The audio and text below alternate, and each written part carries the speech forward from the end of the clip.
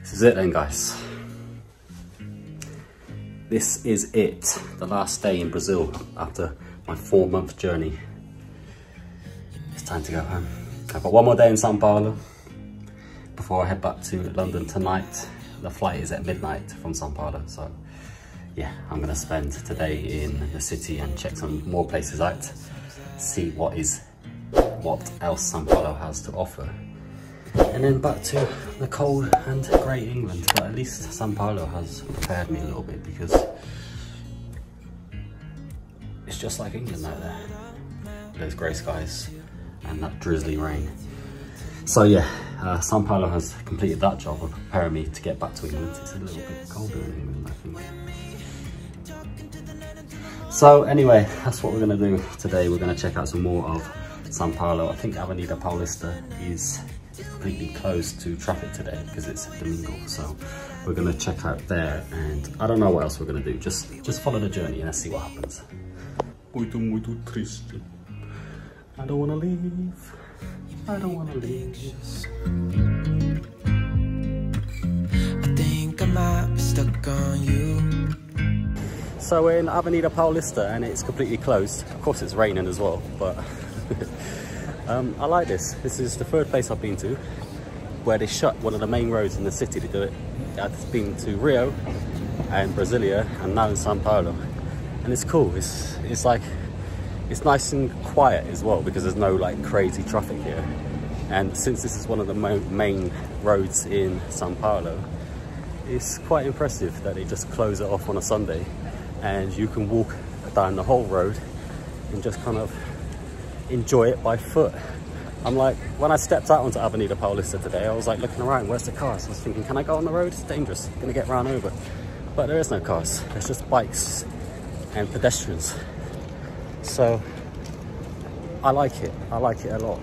Completely closed to cars. And I don't know how far this goes down, but it looks like quite a long walk. I'm quite curious to see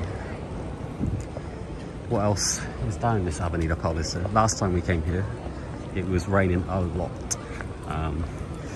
Oh, this is where they get the pictures, look. I've seen this picture on Instagram. I need to get a picture, Tommy. So Tommy's just gone to buy an umbrella over here, and she told me to stay here because she didn't want that guy to give me gringo prices. Slightly offended that I can't go and buy my own umbrella, but this is the life, huh? Okay, deciding which umbrella to buy. The one I see, it's not big enough for two of us. We'll have to have one each.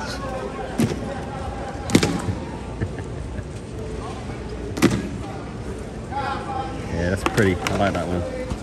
So I got my guarda-chuva. Oh, both got a guarda-chuva. 25 pairs each. I think Tommy got charged gringo prices, to be honest. They sensed your foreign accent, your Brazilian accent. They said, this girl's not from São Paulo. I'm gonna charge her twice. So here in São Paulo they have a McDonald's store which is called Meki, and it's kind of like a marketing thing, right? Because Brazilians used to call it Meki for short. You know how they say like TikToky. What else do you have? What other ones do you have? TikToky, Facebooky, YouTubey, video. No, video. No. But here we have Meki, and they actually named this McDonald's Meki. It's quite a unique building here. Strange little architecture. So yeah, Avenida Paulista is really just full of loads of tall buildings to the left and right. It's very dense now, this city in São Paulo. Muito denso. So here you have the building MASP, or MASPI. It looks like they have a kind of a market going on as well, selling some arts and crafts. Oh, that's a nice umbrella. Some arts and crafts type of stuff. I'm jealous of that umbrella, Tommy. I want that. Those umbrellas over there, they're cool. So yeah, it looks like they have some kind of market going on over there as well. I'll buy some more souvenirs. I don't think I'm going to take any souvenirs back to souvenirs back to England. I didn't go into the MASP museum either, so Perhaps next time we'll go there. Museum of Arts, São Paulo. So we're just walking past, and I seen this the other day. There's a supermarket, one of the Pão de Açúcar, which they have like across the whole of Brazil. But here in São Paulo, it actually has tables outside. If you look over there, you can see they have little tables set up, so you can buy a beer from the supermarket and sit outside the supermarket and have your beer there, which I think is quite cool, because like sometimes in England you have to like buy a beer and drink it on the street, and it's, you know, it's nice to have little tables outside to facilitate a bit of drinking just outside the supermarket. Nice little touch there, I like it. So I just bought some fresh pipoca, dulce, and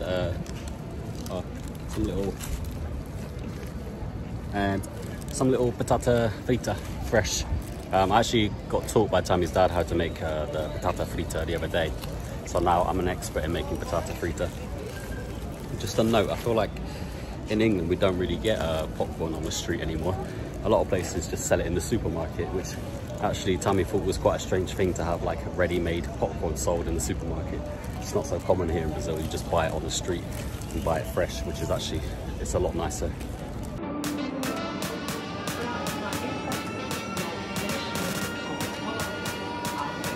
Okay, so we just arrived in the Museum of Football in São Paulo. As you see right here behind me, I'm excited for this because I love football. I've been watching football since I was a kid. I remember when Brazil knocked England at the World Cup in 2002.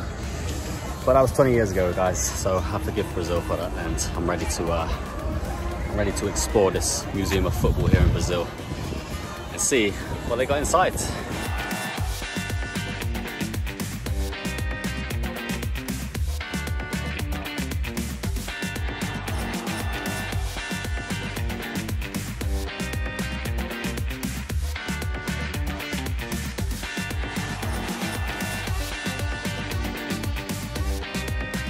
Tell me all the years that Brazil won. 58, 70,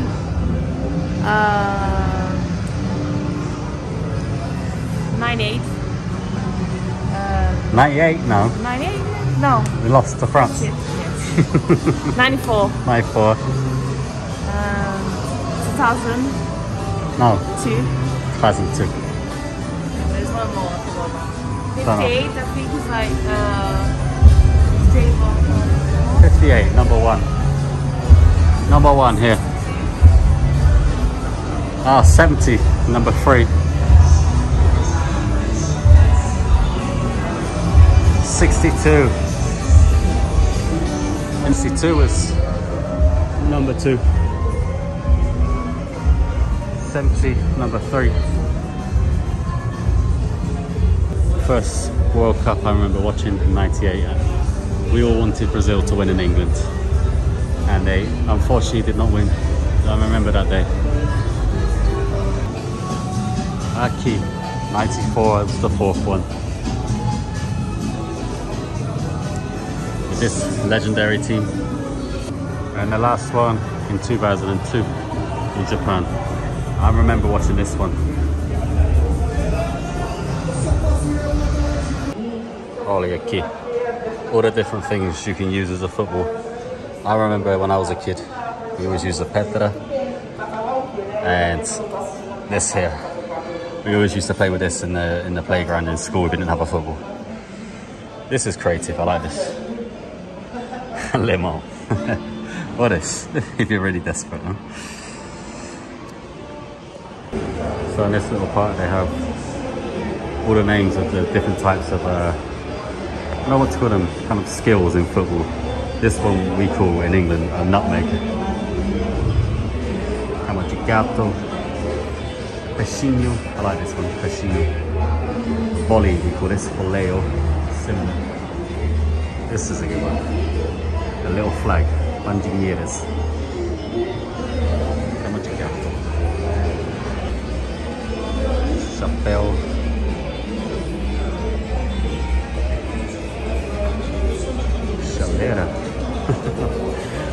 Jeez.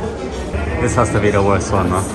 This is like the worst thing to happen to a goalkeeper. I don't know if we have a name for this. Frango.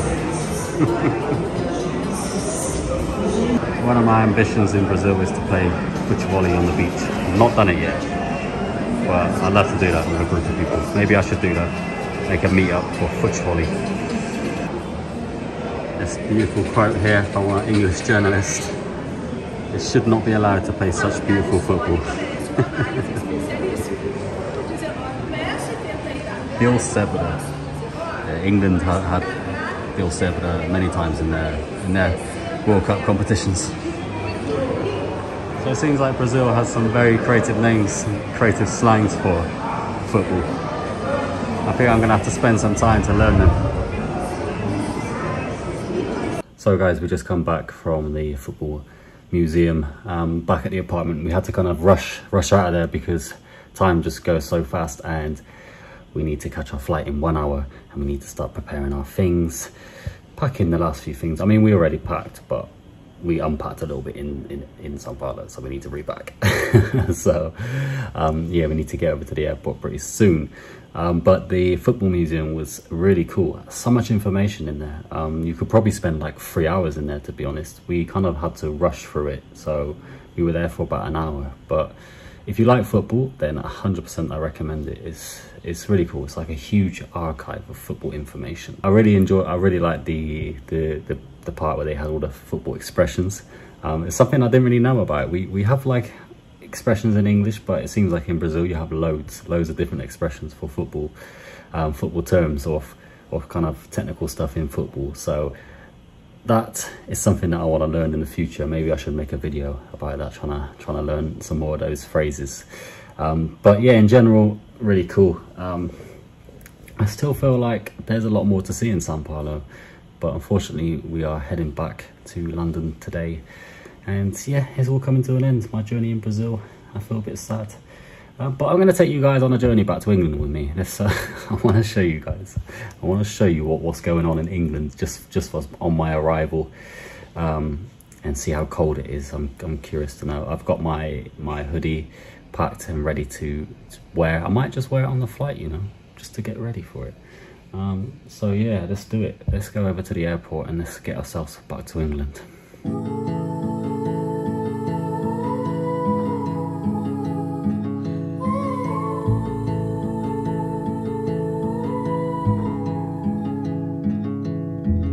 Train ride just to see you, ride for hours just to please you. You don't know how much I need you, 'cause you're my home away from home, away from home, away from being alone.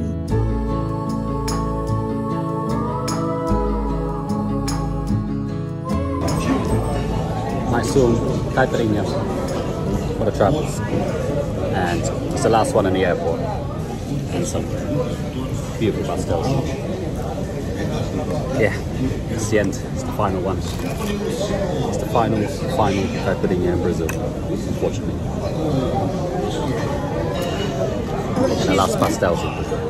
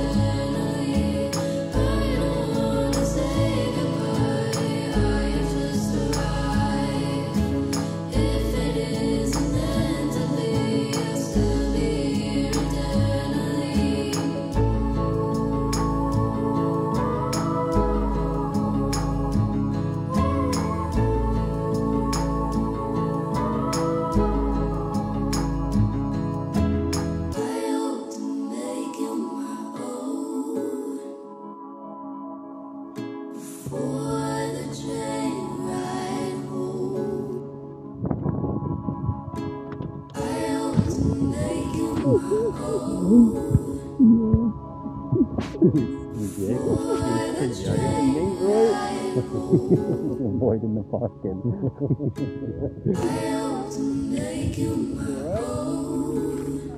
First impressions, extremely cold. What about you, Tammy? What about you? How are you feeling? Okay. Tammy says she's fine. I was expecting 3 times more. 3 times more? Tammy thought we were going to Antarctica. From Brazil now, so I expect always extremely cold. Yeah, I wore shorts because it's the only comfortable clothing I had. I've got 1 pair of trousers, but they're not comfortable to wear on an airplane, especially on a 10-hour flight. So my legs are exposed. It's about 6 Celsius, but the good thing is blue sky is out. On a positive note. There you go, we're definitely back in London. You can see the black cabs. We're definitely back in London. But we have blue skies.